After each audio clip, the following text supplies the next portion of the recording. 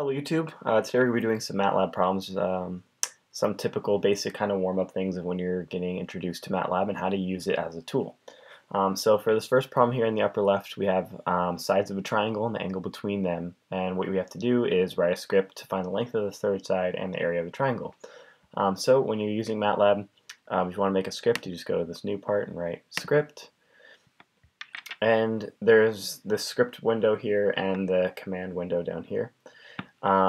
So you can test to see if your program works by using the command window and write your actual program in the script window up here. So let's define our variables with the given information. A is equal to 4.5, and then we have B is equal to 6. The semicolon there is a suppressor symbol. Now I'm going to define that 35 degrees to be angle C, and that will be 35, and I'll just say it's in degrees.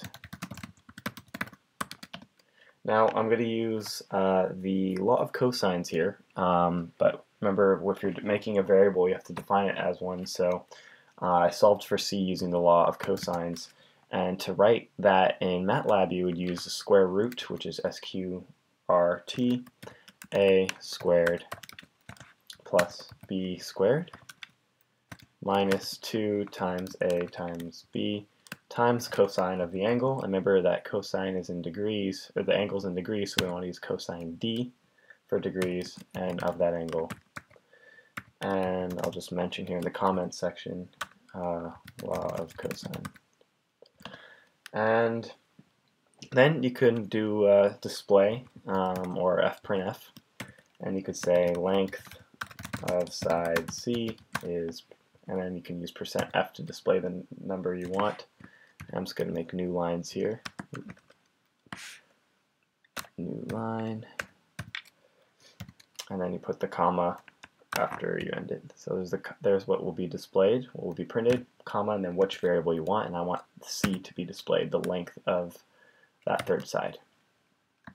And that's our displaying area. Now we need to solve for the area of the triangle. So solve for area of triangle. So we can do area is equal to, what's the area of a triangle? Well, 1/2 base times height. And our base, we just do this here, times B. But remember, we have to do sine of the angle too. But remember, that's in degrees to get that proper measurements here. Remember, draw this out on a piece of paper. Draw the triangle, draw the sides so you can actually see what you're doing, and use MATLAB as kind of your fancy calculator in solving this problem. And then again, we can display our answers here. Area of triangle is %f. And let's go put new lines just because. And we want to display area. Right? So that's the variable I've chosen. And that's pretty much it for the first one. To see if it works for the first problem, we'll title this problem 1. You can run it and see if everything pops out okay. And I gotta save it as something, so I will save it as untitled. See if now we can run the program. And look, it popped out right there. Now if you want your answer to be displayed in certain decimal points, it's really cool. You can do %f. You put 0.0 in front of it, and it'll display it'll round it. So that's pretty cool. So that's the first problem, just kind of using MATLAB, and next one we'll do problem 2. Alright, now we're going to do the second problem here, and this problem is just kind of using pints and gallons and liters, so just kind of unit conversion here.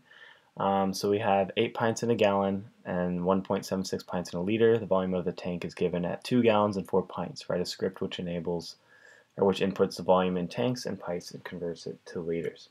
So, like you always do, write down that given information, and I'm just going to call this number of gallons, and that's 2.